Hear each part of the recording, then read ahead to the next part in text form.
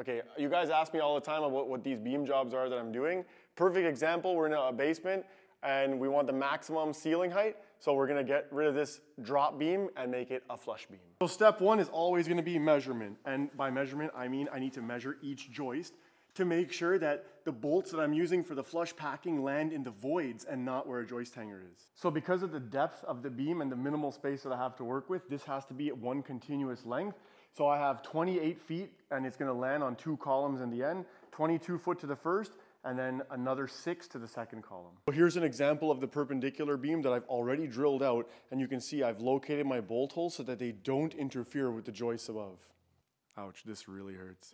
So once the beam is packed, now you can see we cut back all the joists so they're straight, we trim all the nails, and then that allows the beam to sit tight to the bottom of the subfloor. So once the beams are in... that's not loud enough. Okay. So once the beams are in, basically what we're gonna do is hanger the joists, and then you're gonna install your columns, weld them up, and then we're done. Right now, you'll see we're at the drilling phase. So we start with a bare beam, and I need to drill between each joist cavity. So I'm doing this because the packing, which is the wood pieces that fill out the beam that we put our hangers on, need to be bolted to the beam. So I'm using a magnetic drill, and you can see I have lines and I have X's. So the X's are my drill holes, and then the lines represent the joists. So I need to drill between the joists because I don't want the bolt holes to intersect with the hangers. So right now I'm using the DeWalt FlexVolt mag drill. That white fluid is actually not milk. It's a liquid oil emulsion, so that's used to cool and lubricate the bit. I'm drilling it out at 3/4 of an inch diameter because I'm using 1/2 inch bolts, and I end up drilling through the packing, which is the wood, with a 5/8 auger bit. So right after I drill through the beam, I'm going to attach the first layer of packing directly to the beam. So I use a powder actuated tool, which is sort of like a gun, but it's shooting a hardened nail. So I'm shooting that 2x8 directly to the beam. And then sometimes I need to add another piece of plywood in between the 2 layers so that my final layer ends up flush with the outer flanges. So in this clip, I'm using a DeWalt 20-volt nailer, and I'm shooting my second layer on. So now I'm just using standard framing nails. So I haven't drilled through any pieces yet. You see I'm using wedges here. I'm actually wedging my outermost layer towards the bottom flange because I want the bottom in full contact so that there's no shifting once I load the beam. So I know we're going pretty fast here, but this is the slightly longer version. Now I flip the beam over, I'm drilling through the back of the holes that I previously made through both layers of packing because I need to locate those bolt holes through the packing. And then you're gonna see what happens next. We have to flip the beam over, so we're using the excavator and we're flipping the beam over because this one's pretty heavy. And I'm using spray paint here because I'm marking all the holes on the top because now I need to attach the other layer of packing. So this is the powder gun again, and I'm using 1.5" power point nails, and then I'm shooting my plywood in between the 2 layers to build out my packing.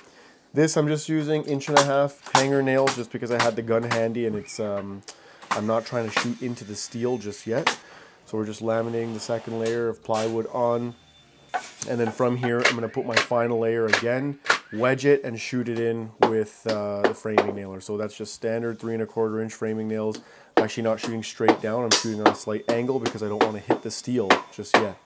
So this is the wedging phase. I'm wedging it so that the bottom of that packing is in full contact with the flange. And then you see here I'm shooting on a slight angle so that I don't bottom out the nails. And then what I'm going to do is flip the beam upright again, and then I'm drilling through both layers now. So I had my holes previously drilled so I can use those as my locators, and now I'm drilling through the other 2 layers of packing. So now I'm drilling like completely through the beam. This creates the path for the bolts. So here I'm making my bolts. This is all thread, and I always chop my bolts up from all thread because then I don't have to carry a bunch of different size bolts on my job. I just bring all thread, and then I can just custom make all my lengths. So I find that, you know, yes, there's a little bit of manufacturing that has to happen here, but the time it takes, I can pump out 50, 60 bolts in a matter of minutes instead of having to stock all these different sizes and deal with the added length. I'm just stocking all thread, washers, and nuts. So it's all the same material, grade 5 zinc, plated all thread. And then here I'm threading those new bolts that I've made now all thread sections through. And once they pop through, we add our washers and then we cinch up everything. So I'm dropping washers in place here, and then you see I'm throwing the washers on, throwing the nuts on, hand tightening just to spin everything close. And then I'll jump on it with, this is a mid-torque from a Tabo HPT. Extremely nice impact driver, or sorry, impact gun.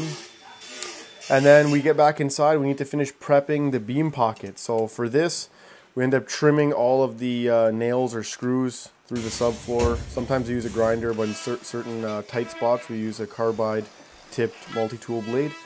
And that allows us to make, well, here's I'm making a pocket to get into the wall. So I need to have 4 inches of bearing in foundation. So this is a quick beam pocket in a block wall. And then under that gets packed with non-shrink grout, so we'll explain that a little bit later. So now I have the completed beam on the beam dolly. We're just maneuvering it into the house. We happen to have a window open here because of the underpin. And then once we get the beam into the basement, I move the beam around using a series of chain hoists. So I find this much easier than trying to drag it around by hand. I'll just sling the chain hoist across the joist and then drag the beam through the house. And then I lift it up into the pocket. We throw our jack post underneath. Level off everything. That's your chance to level the framing system. So the subfloor, like this is your final chance before you start hangering. Once we're level with our beam and subfloor where we want it, we start hanging the joist. So I'm just using 1.5" metal connector nails here. And then I'm shooting each hanger in. I put a little dab of construction adhesive PL at the bottom of each hanger, and that prevents squeaking if there's any shrinkage later on, which we really won't have because these are older joists, but it's typically done with new joists. Shoot your hangers in and put your columns in on either end, and then that basically wraps up a flush beam.